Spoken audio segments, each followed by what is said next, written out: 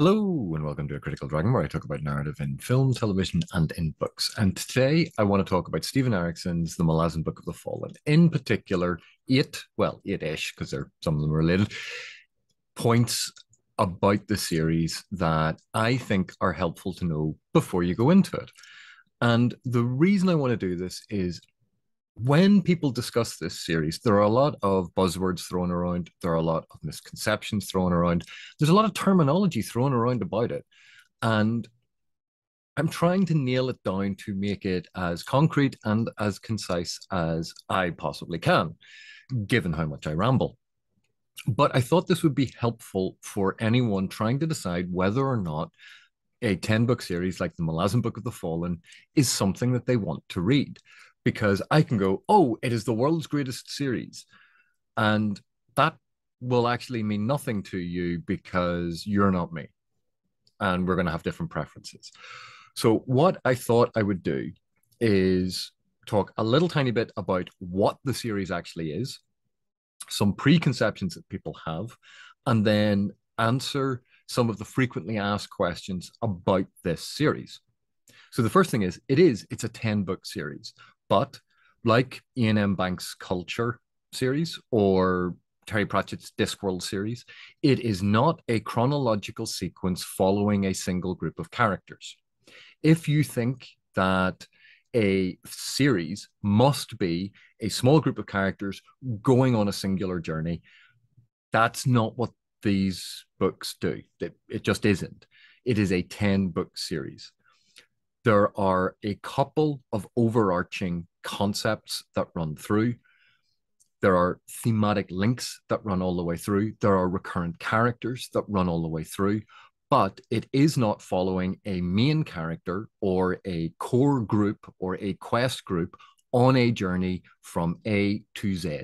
That is not what is happening in this series.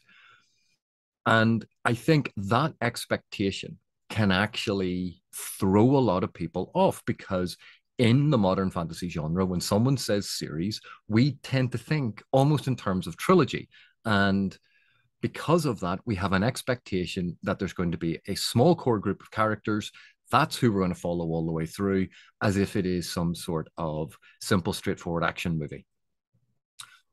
What this is actually closer to, if you want to go for a sort of literary example, is a mosaic novel, where each of the 10 books, give or take, is set up to illustrate a particular thing that when you clip them all together, you get the overarching picture. Just as in a mosaic novel, it is a number of short stories that may or may not appear linked.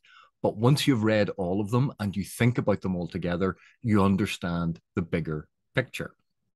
So that is one thing to bear in mind. The second thing is, while a lot of genre fantasy focuses very heavily on stories being told to us, that is not how the Malazan Book of the Fallen is written. And I will get on to more details about that later. But this is not so much a story being told to us as a sequence of events that we as reader are witnessing. And that is actually a very important distinction because it comes down to, if you are a witness to a sequence of events, no one is telling you who the good guys are, who the bad guys are, who should win, who shouldn't win. You're simply witnessing the events and then having to decide those things for yourself. And so that is an important aspect as well. And one of the best analogies that I can think of to describe what you should be expecting in reading the Malazan Book of the Fallen beyond any of the sort of genre aspects, but in terms of the structure, in terms of what we are seeing, is to think of, for example, World War II. And if someone was going to write a 10-book series about the entirety of World War II, where book one focused on Germany and their expansion, and then book two focused on the Pacific campaign, and then book three focused on Italy, and book four focused on Africa, and then book five. Do you see what I mean? that as each of the different theaters are brought in as the focus of a single novel, there will be new characters. There will be different on the ground objectives that those characters are focused on. But when you take that step back, you realize that each book is giving us insight into how all of these things fit together to give us the picture of World War II. So that's kind of a very vague, rough, broad discussion of the structure of the Malazan Book of the Fallen without giving away plot details, because I know people get very upset about spoilers. Another thing to recognize about the Malazan Book of the Fallen is one of the key aspects that links everything together are thematic considerations, the themes that run through it, where different events are shown in different ways to evoke specific themes. And those themes line up and are sympathetic and support each other all the way through the series. And it might sound airy fairy, it might sound very literary, blah, blah, blah, but that's at the heart of this. And it is something that I think, A, helps set the Malazan Book of the Fallen apart from a lot of other series, but also B, is something that makes it transcend mere entertainment and actually give it a longevity and interest because it speaks to the human condition. It speaks to those resonances within us. It helps us identify aspects of a story that is otherworldly, but related to aspects of our own life. And I think that is important. So now let's talk about some of the slightly more specific things.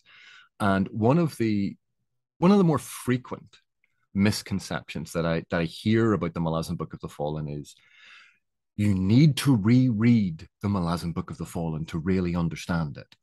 And this is fundamentally false. No other way to put it. You do not need to reread. If you choose, after reading it the first time, to reread, you will get more out of it, but you don't need to. There is enough that is clearly communicated to the reader on a single read, on your first read through, that you will understand 90% of everything that happens. You will understand all of the important events. Will you understand everything? No, you don't have the context for everything. The first book starts in media res. In fact, the entire story is a snapshot of an historical event told from a grunt's eye view. We don't have an omniscient perspective looking down and pointing out to us as reader who all the important people are, what the important events are. We are on the ground with these people with their limited subjective knowledge of what is going on around them, and we are following them. And they can be mistaken about what is happening. They can be confused about what is happening. They mightn't know what the end goal is because they are living it. So when you reread, you have the complete context. And because you have the complete context, it is if now, when you start that reread, it's like reading a new series all over again. Because although the plot points, those narrative events, are going to be the same beats all the way through, they will have a completely different resonance now because we understand the overarching picture. We know how they fit into the big picture, the mosaic that has been created. We understand all of these things. So now we can see elements of the foreshadowing. We can understand those elements of foreshadowing. We can understand the context of why certain events happened the way that they did. We have better insight into which characters are really important, what character actions are really important. We suddenly know all of those things. So it can feel, when you reread it, almost as if you're reading a new series. So I suppose one way of looking at this is you buy 10 books and you get 2 series out of it. A second point that I frequently hear talked about is the series doesn't really get going until, and it's usually book 2, book 3, book 4, whatever the particular person has chosen as their one where they think it really gets going. And I vehemently disagree with this. And that's not to say that that isn't when these things worked for those readers, but the series does truly begin with Gardens of the Moon. And the reason that I think, and I could be wrong, but the reason I think a lot of people say it doesn't really get going until X, until Dead House Gates or Memories of Ice or House of Chains, is because usually that will be the book that that reader tuned into and accepted and relaxed into the style that Erikson was using when he wrote this series. One of the difficulties that people have with the Malazan Book of the Fallen is that not only does it start in media res, which, let's face it, not really the common technique we expect from a lot of fantasy writing. We expect that very straightforward Freytag's pyramid of introduction. Let's set out who everyone is. Instigating event. This is going to be linked to where the story is going, and it's going to set our heroes off on an adventure. The rising action. Oh, tensions are building. The heroes are going through their trials. Climax. Oh, they are now confronting the thing that was set off with the instigating event. Falling action. Ooh, phew, wasn't that great? Denouement. Look how the world ended up. That pattern is so prevalent in genre fantasy that we sometimes forget that it's not the only structure that can be used. The Malazan Book of the Fallen does away with that. Now, I dislike the term hand-holding, but it is a term frequently used for a style of storytelling in which the author is making sure to feed you artificially or organically a lot of the information so you understand all of the context and all of the different elements from the very beginning. A lot of information is front loaded. It's stuffed into the front of the novel so that you can feel safe and secure, that you understand what the major things are. And then quite often they rely on complex narrative events or the mechanics of the narrative events to create the appearance of complexity. Erikson doesn't do that. That's not how he has written the series. The series is written very much like a short story. And by this, I mean short story writing is different in a lot of respects to the writing of a novel. Each of the scenes in each of the chapters in each of the books can function almost as a short story in and of itself. So when people say it doesn't really get going until X, it's usually more to do with when that reader feels comfortable with not only the writing style, but also has gathered enough of the context and understanding of the world that they feel comfortable and more immersed. Does the series improve over time? Of course, it was written over a decade, and with every subsequent volume, and this is true for the vast majority of authors, their books improve, their writing improves. They fall more into the groove of what readers are expecting because they've had feedback over time about what is working, what is popular. So yeah, a lot of that happens in the Malazan Book of the Fallen too. One of the things that sometimes annoys me is the complaint, there is no plot, or the plot isn't obvious, or it's not about plot. And that is just not true. Plot refers to the sequence of narrative events as we encounter them in the novel. And in this series, there are a lot of narrative events. There are huge battles. There are magical battles. There are small scale fights and battles. There are duels. There are poignant scenes. There are tragic scenes. There is a lot in these novels. And just because there isn't a clear, oh, look, there's an evil Dark Lord over there and we must defeat them, doesn't mean that there isn't a story, that there isn't a plot. It's just that the overarching plot, the overarching narrative, the overarching story, that only becomes fully revealed to the reader as you go along each of the books. It is not obvious from the first novel. However, elements of it are there from the first novel. It doesn't wait. until X to get going.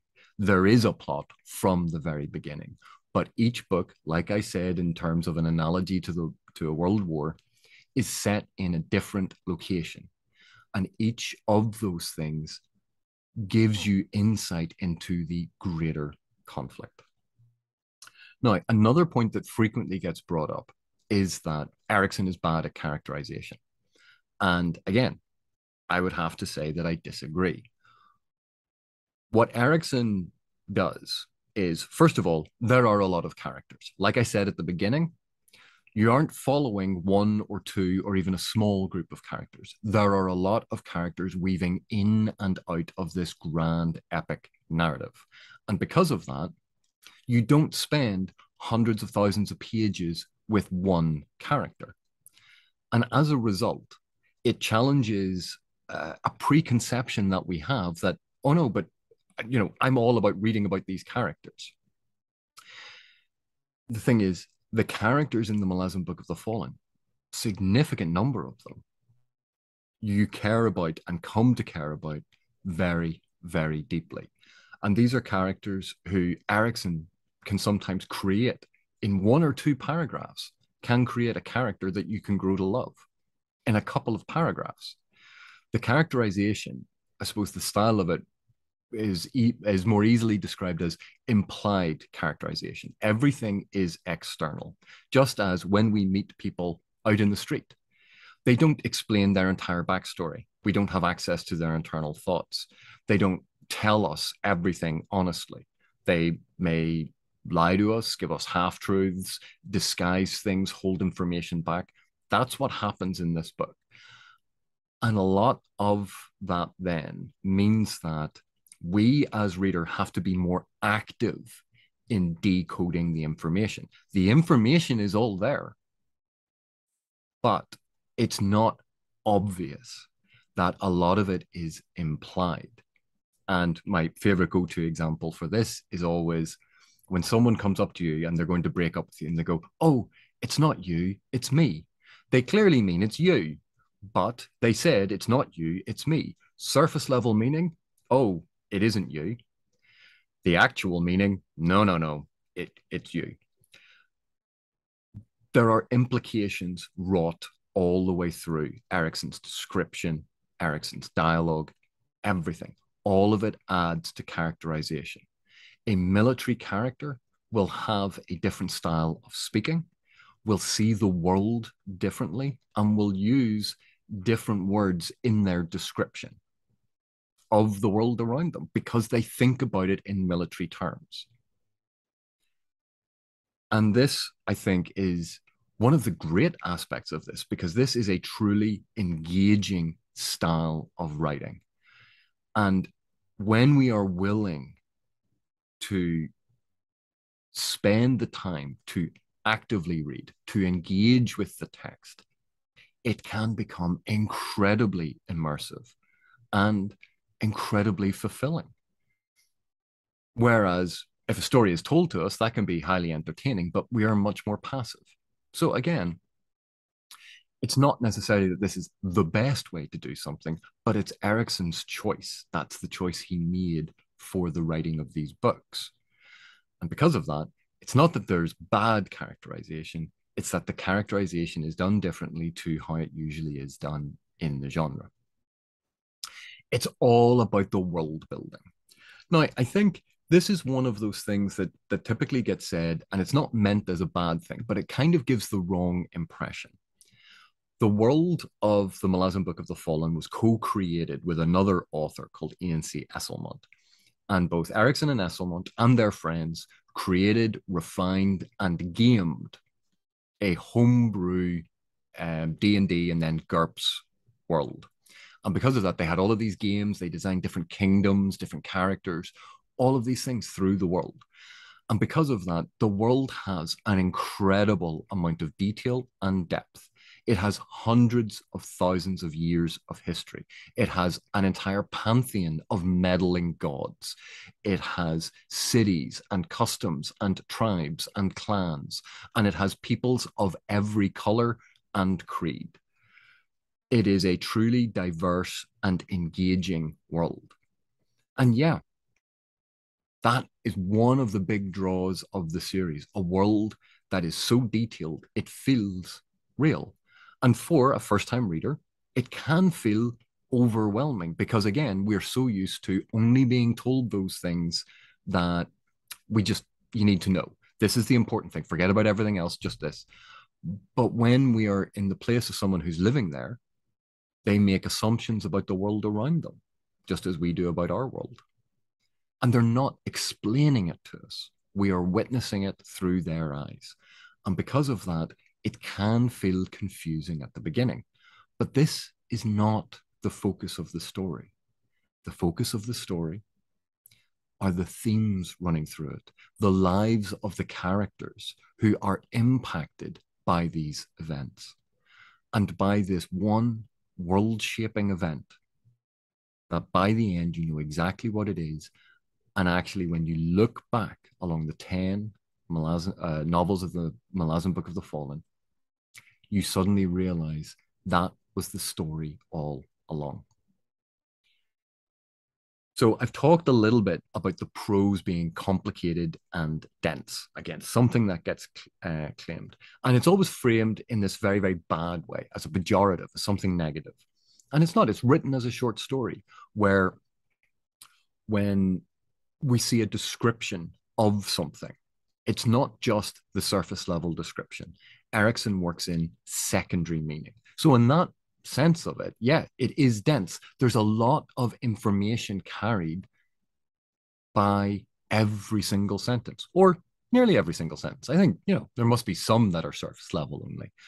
But the vast majority of the writing in the Malazan Book of the Fallen requires active engagement. And if that's not the kind of book that you're looking for, then that's absolutely fine. It's just a style. And this particular style can be incredibly rewarding, particularly when you get used to it, because suddenly, instead of a simple description of a landscape, the description of the landscape is also setting up tone, is telling you something about the character that is seeing it, is adding to the atmosphere, and may actually foreshadow certain events, all wrapped up in the description.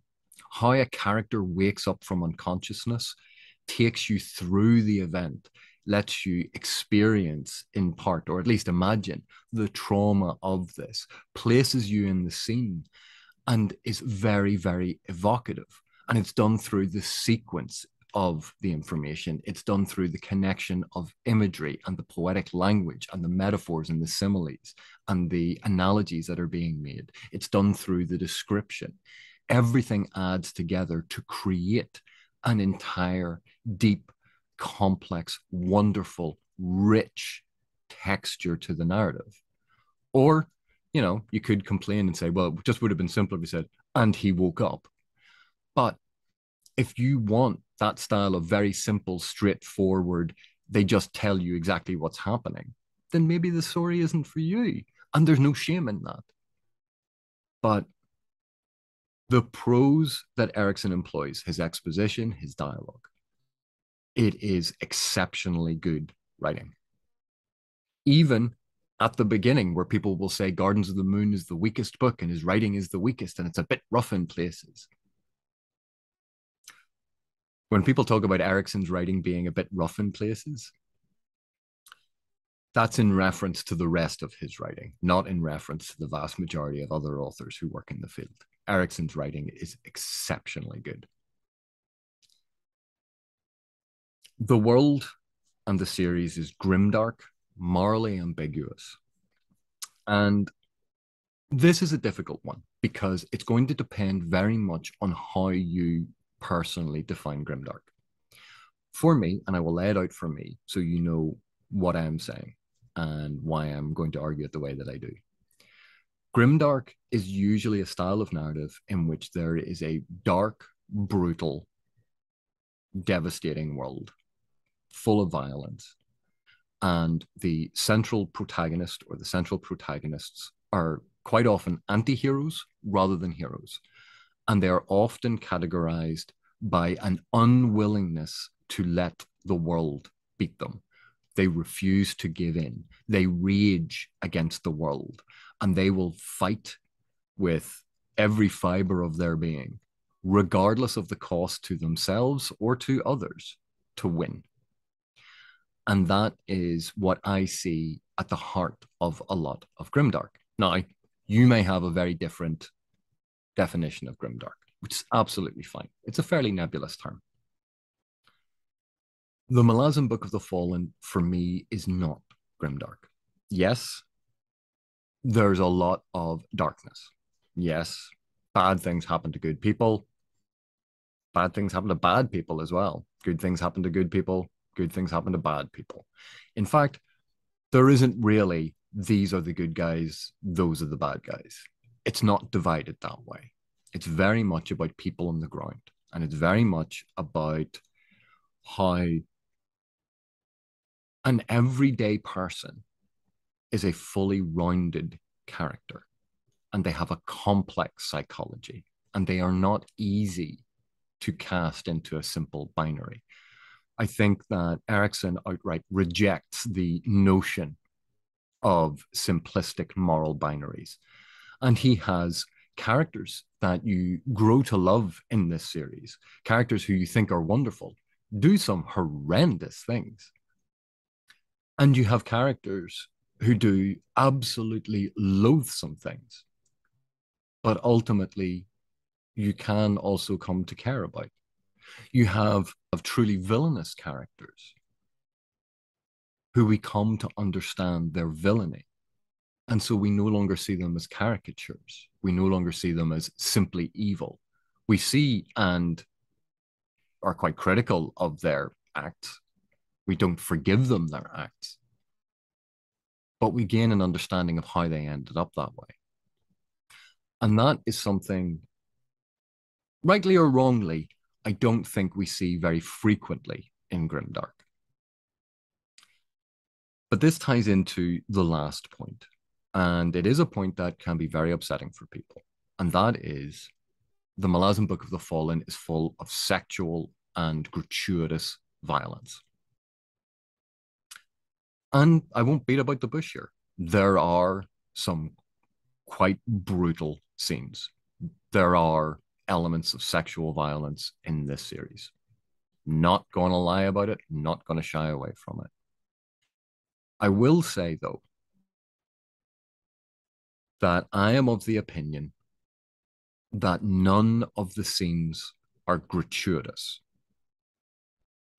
And while some of the scenes are certainly disturbing and upsetting and challenging, they are curiously not graphic. The language used on the page is actually fairly clinical.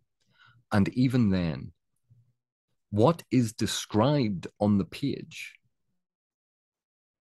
what is physically rendered, is usually the absolute minimum required to get across what is happening in the scene. And one of the reasons I think why, when we think about these scenes, we see them as so disturbing, as so graphic, even though they are not, is because our imaginations create scenes that are far more graphic than the words on the page actually describe. Now, we see this quite often in other arenas. For instance, when you're reading about a sword fight and there is a single sentence that says, the sweat flew from his brow as their blades clashed repeatedly. And when you're in the middle of reading the scene, you suddenly imagine that as this whole flurry of blows and the sweat flying off their brow, when actually it's just been a single sentence. But we take that one sentence and we create a whole scene out of it. And I think part of what happens with these scenes that, yes, are disturbing is that our imaginations actually make them a lot bigger, a lot longer, and a lot more detailed than they actually are. And that's one point. But also on this point, I think it is important to note that Erickson's intention, at least as far as I can tell, is always to try to understand the victim and not to fetishize or to turn this into entertainment or to make any of this titillating. I think Erickson is very much focused on empathy with the victim and trying to understand the victim's perspective and the ramifications of what it means to be a victim. Whether or not Erickson succeeds at this for you personally is a judgment entirely up to you. But I think that is the focus, that is the drive.